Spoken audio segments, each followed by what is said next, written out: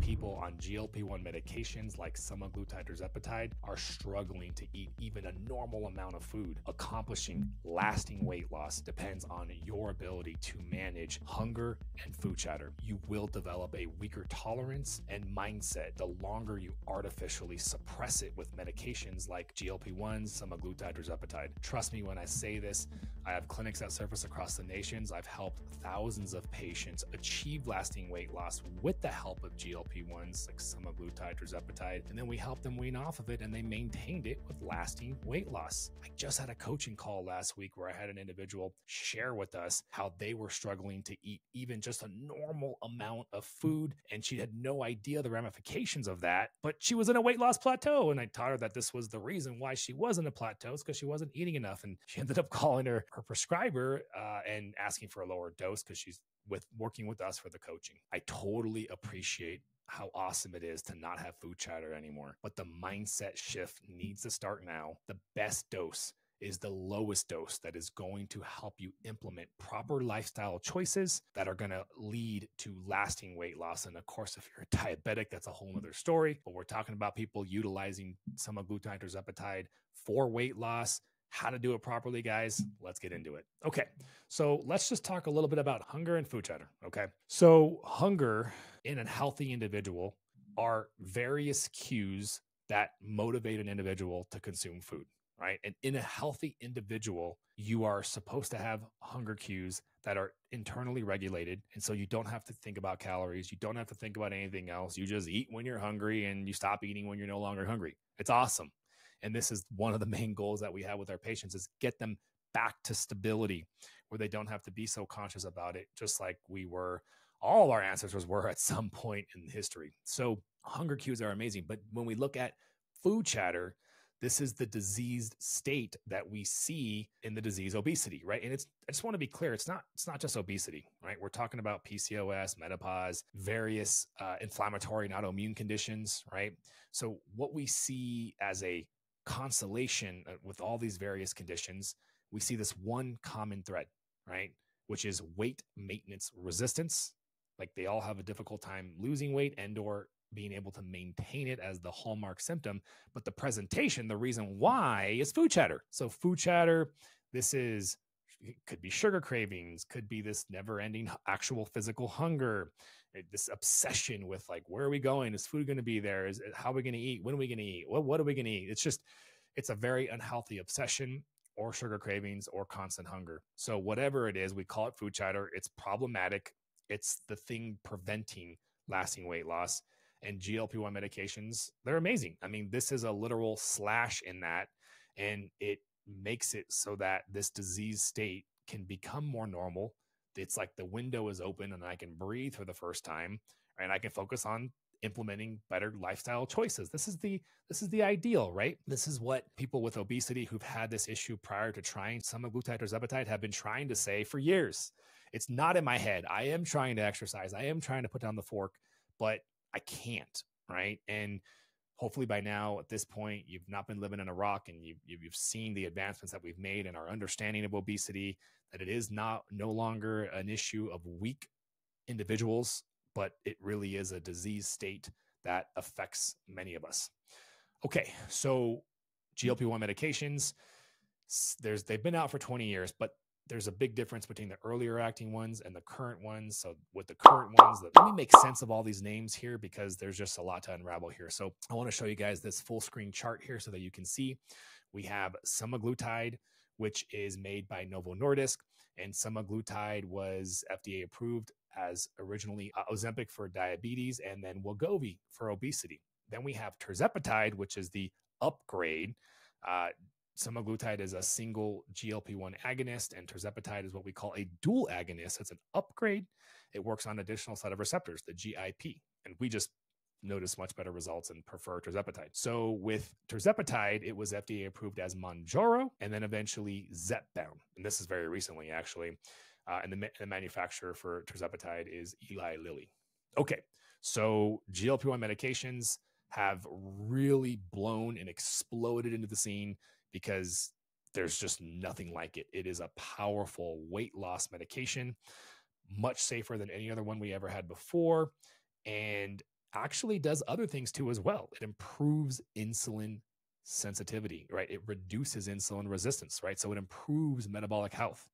So, I mean, I can go on and on about these medications, but this concept of needing medications for the rest of your life, this is an interesting one. And this is why I'm such an advocate for helping patients wean off. And I have a really awesome YouTube video you guys should check out. It's all about being able to use these medications and wean off. And I have clinics that service across the nation helping our patients do this. But I really want to just share this sort of this where I come from. And there's sort of two main reasons. Number one, just the financial implications of these medications long term. They're very expensive, and we are in a national shortage, which is why compounding pharmacists are able to compound this medication. And if you are working with a clinic that deals with a compounding pharmacy, you are getting the active ingredient, semaglutide or Tirzepatide. It's not the same thing as Ozempic, Wegovy, Mounjaro, Zepbound, but it's the active ingredient. This is what we do as well, and we've had no issues. It's significantly cheaper. But what people aren't thinking about is when this national shortage is over. And when this national shortage is over, there is going to be a dramatic increase of price to people because you won't be able to get the significantly cheaper compounded version. And so a lot of people are not thinking about that, and it's so much like focus on the now and I feel good now. And unfortunately, no one's plotting and planning for the future. So that's one big issue. And even insurance coverage, you might be thinking, well, my insurance company is covering it. Yeah, great. They're covering it if they are, because I can't tell you how many people are struggling to get insurance coverage, but it's for a medical condition, obesity. Well, if the medication is working, you will no longer be obese. They are not covering maintenance dosing as from what I've seen yet.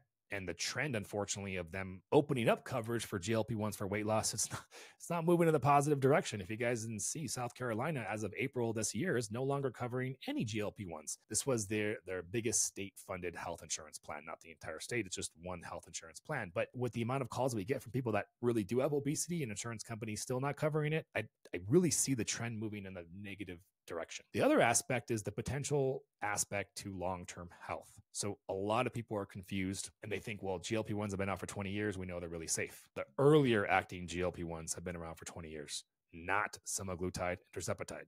Hasn't even been 10 years on the market that semaglutide has been out. And talk to any chemist, any pharmacist, and they'll tell you very well that the smallest molecular change can have the biggest impacts on function. Those earlier acting single day injection medications were significantly weaker than what we have in front of us. We have powerful medications that cause powerful stimulation to receptors, and we have no understanding yet of what chronic stimulation of these receptors can do and will do for our health long term. But you have receptors on your brain, you have receptors on all your organs. And so again, do I think there's going to be problems? I don't. I've seen and we've been using these medications but for quite some time, but we just don't know. And so the safest route, in my opinion, to get the best of both worlds, because I am a fan of utilizing them if you're struggling with weight loss, because we know how bad staying overweight and staying obese is for your health. The best solution you could take is use them as a tool and not the long-term solution. Use them as a tool so that you can begin and start to implement better choices, but then get aggressive with your protocol so that you can heal the body within and then eventually have less need for them long-term. And that's what we actually specialize in. Okay, so what actually leads to weight loss? This is interesting, right? So these studies right here, where they compared different methods of weight loss, calories versus optimizing our hormones. And the biggest studies literally tell us that it doesn't matter. As long as you're in a caloric deficit, you will lose weight. This is very confusing, right? Because we have so much, especially now with these medications, appreciation for the disease state that obesity is and how these medications are a powerful tool. So how come this research exists saying that it's just calories, right? But before we can do that, let's look at this study here. So this is a randomized control human trial where they were looking at successful weight maintainers. And this is interesting, right? So with this study, they identified the consistencies, right, in the people that actually maintained weight loss. And we got to be clear here. Successful weight maintenance is very elusive. You have to be a freaking unicorn in order to, it's less than 20% of people have ever achieved lasting weight loss. So it's a very tough group to get into. And the people that did get into this group and did maintain it, you would think they would have saw characteristics that had a lot to do with what they ate and when they ate and how. None of that. It was all mindset stuff, positive mindset, supportive environment, good cognitive strategy. So things that they could do to get back onto the bandwagon if they fell off the bandwagon, consciousness over calories, consistent exercise program. So a lot of these things were identified to have mindset traits, right? Again, lasting weight loss has never been a successful thing, but for the small group, we see mindset. And so for me, the takeaway is that mindset is a big deal, especially when we talk about hunger and we talk about our relationship with food and we put it all together, because why I'm even making this video is the fact that too much appetite suppression is a problem, creates a huge problem. You're never going to be able to wean off these medications unless you can begin to develop your own tolerance and your own ability to handle being hungry. But you can't in the beginning when you're in this disease state. So we use them and yada, yada, yada. I wanted to interrupt for a quick second and tell you guys about the free weight loss plateau busting guide that you can get. I'll link to it in my description, guys. I break down the exact steps of what you need to solve that dreaded weight loss plateau, and more importantly, how to prevent it. Now back to the show. Lasting weight loss includes an increase in your mindset strength. We have to get more powerful mindset in order to be successful with long-term weight loss. I think the literature we just talked about really clearly shows that. And this is where the problems come in. So GLP-1 medications, it's gangbusters. It's going viral. There's so many clinics popping out right now, just trying to make a quick buck. And it's really sad because they don't have intentions of doing anything else. And, we get these calls every single day. So with a lot of these compounding pharmacies that are popping up in these clinics, working with them, I should say, the clinics popping up, there's very little interaction. I mean, I hear this every day that they had one conversation with a clinician or no conversation at all. And literally that's it. No place, no support, no coaching, no guidance. Even worse, some people are resorting to go to what we call our research companies. Please, please, please don't do that. I talk about the dangers of that in this video right over there, Peptides 101. So please stay away from that. Please stay safe. You don't want to find yourself regretting a decision because you made a choice that you could have done better for. So, but aside from research companies, we have this situation where people are getting their medications from a clinic and they're not getting the guidance. They're not getting the support that they need for long-term lasting weight loss. And they don't know how to navigate around this. So when it comes to these GLP-1s, we're utilizing them. If we're not talking about diabetes, they're being utilized for weight loss, right? So if we utilize them for weight loss, then the provider, the practitioner, is utilizing that weight loss as their main metric, right? And tolerability of side effects. Ultimately, that's what they're doing is tolerability of side effects. Great. Are you losing weight? Fantastic. We've arrived at the right dose.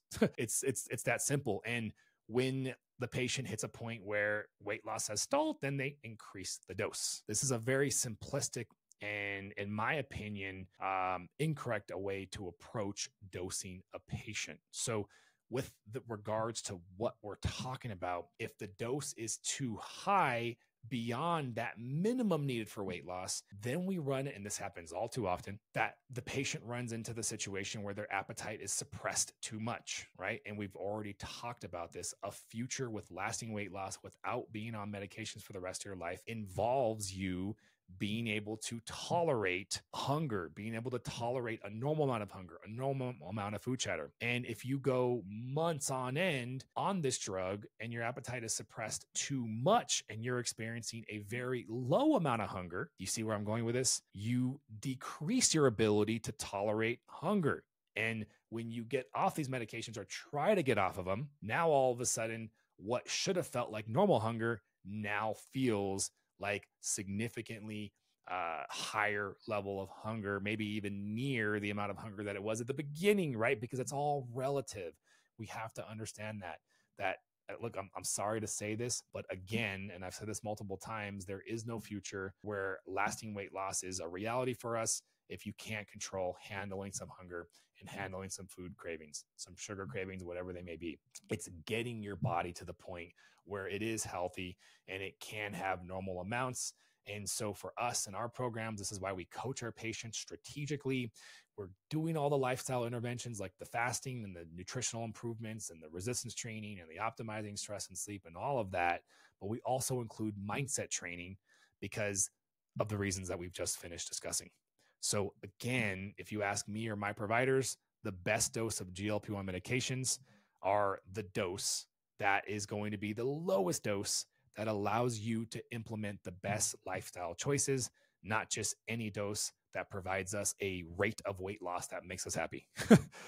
It's going to take more medication to trigger weight loss if you're not being aggressive about your lifestyle choices. All right, so what do we do now? What do you do right now if you're stuck and you don't know where to go? I encourage you to have a conversation with your healthcare practitioner and let them know about the dose you're on and the weight that you've been losing, and that you are desiring to be more aggressive and you want to implement better lifestyle choices, and you feel like it's a struggle to eat, or it's a very, very challenging thing. Talk to your provider about lowering your dose. You have nothing to lose in this situation, and you have everything to gain. What we do with our patients and why we have such a high level of success with being able to accomplish this, first of all, there's just a big open gate of communication with our program. But more importantly, we're implementing the FLOA protocol, FLOA, fasting like our ancestors. This is my strategic and structured approach towards all those pillars that we mentioned earlier that improve metabolic health. They improve insulin resistance, they decrease inflammation, and they improve metabolic flexibility. I find these being common with anybody that's dealing with weight maintenance resistance, which we've talked about as the presentation that we see among obese and individuals who just can't achieve lasting weight loss. So this protocol works. It's very powerful. And if you guys enjoyed watching this presentation, this video, and you got a lot out of it, then you're definitely going to want to check out this video here, GLP-1 Realities. It's an interview that I did regarding the many components of our programs and why we have such a high level of success. We'll see you guys later.